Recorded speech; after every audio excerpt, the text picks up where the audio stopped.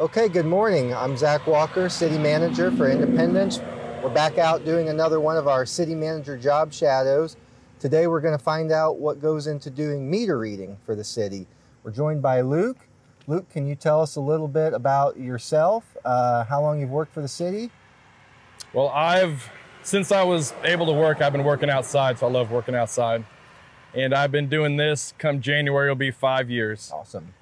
And an average normal day, a good day, is a lot of walking. You get a lot of questions because, of course, we're the face of IPL that people can actually see. Yeah. So we get some we have no idea the answer, so we send them to where they do know. But a lot of dogs, gets loud. But No, you're carrying some tools here. Tell us a little bit about some of your technology here. Because this is where all the information goes. It's Itron. Okay. When we read a meter, put it in here, water and electric.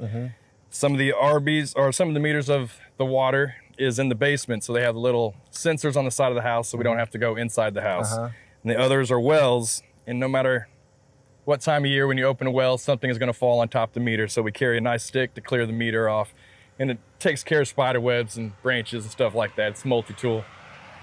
All right, so if you had to guess, how many houses in a day are you getting to? On average, I would say between 250 and 300, 2 meters at each house. Yeah. Yeah. And are you like the Postal Service? Are you out there no matter the weather, or?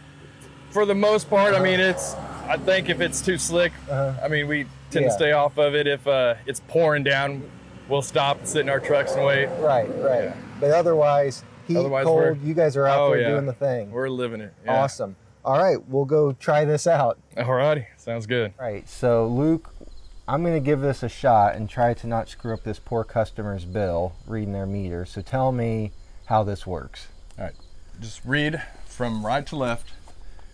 9, Yep. 7, 0, 3, 4. And that is where most customers think that they know how to read their meter and they get mad when it's wrong. But in actuality, it's 9, 6, 9, 2, 4. Ah. Because that being on a 9 will tell you that it hasn't been all the way around past 10, so that hasn't reached 7 yet. I see. So that's why we read this one, or this one depends on that one. I see. So yeah, okay. So it's 9, 6, 9, 2, 4. So you err towards the number prior to that if it's not made it all the way around yet. Correct. Okay. Yes. And then you enter that. And then I'll put it in here. 9, 6, 9, 2, 4.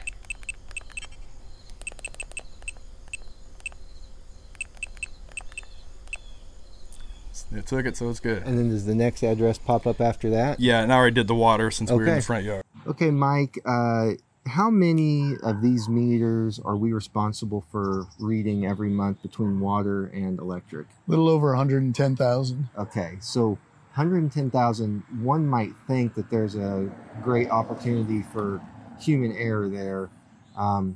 What percentage of those do we know that we have an accurate read on each month? Last month's reads were 99.1% accurate. So less than 1%. Less than 1% some kind of error on error. Yeah, dirty meter, glass was dirty. Sometimes you get a water meter that's dirty and you try to wipe it off, but you misread a 3 for an 8. And then we just, like I said, we go back and recheck them and make sure they're accurate. But otherwise, that's a pretty high success rate for accuracy. Yes. Okay. Thank you. Thank you. If a customer is not home and their gates are locked, what we'll do is we'll leave them a card to let them know we were here and that they need to contact us with email or fill out the card and mail it in so that we can get their read and get their bill sent out in a timely manner. When a water meter is inside the house, usually in the basement, they put a little sensor on the house that I will use this to get the read from. It codes it out, and then I can put it in my Itron. All right, Luke, we've been out here following you, seeing a little bit what meter reading looks like. You haven't gotten us bit by a dog or stung by a bee or bit by a snake, so thank you. All my worst fears have not been realized. Seems like you come across a lot of different stuff when you're out here, though.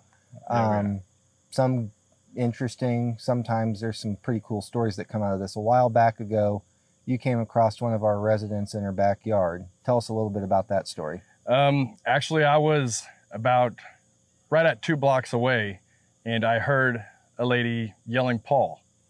And it sounded like there was a little distress in the voice, but I took it as she was looking for someone named Paul and was worried about him. So I just kept my ears out and was listening, and I got about 4 more houses read, and then I heard her say help. So I turned around, followed her voice. She kept talking, so I kept hearing, and finally got to where she was at, and she was laying on the ground, definitely couldn't get up. She was an older lady. I believe she said she's 93, and great gal named Alice. And I went to her, asked her if she needed help, and I told her I was gonna call an ambulance. She said, call my son first. So I called her son. He didn't recognize the number, so he didn't pick up right away. So then I went across the street and got Paul, who she was calling for. And then he went in her house, got her phone, and called her son from the phone, that a number he recognized. He came out, already called the ambulance. But while we were waiting, we made sure she was comfortable, kept her out of the sun because it's one of those hot days, and gave her some shade and a pillow till her son got there. But I was glad I was able to hear her. That is an awesome story. Not only I'm sure is the family grateful, but really goes to highlight the kind of awesome people we have working for the city, and really appreciate the compassion that you bring and really helping everybody here in the community know the good men and women that work for the City of Independence. Really appreciate that, Luke. Thank you. Thanks for not getting me bit by a dog today. Thanks for all the work you do out here to make sure our utility customers are taken care of every day. And really appreciate everything you do for the city. Thank you very much. All righty. It's good to hear.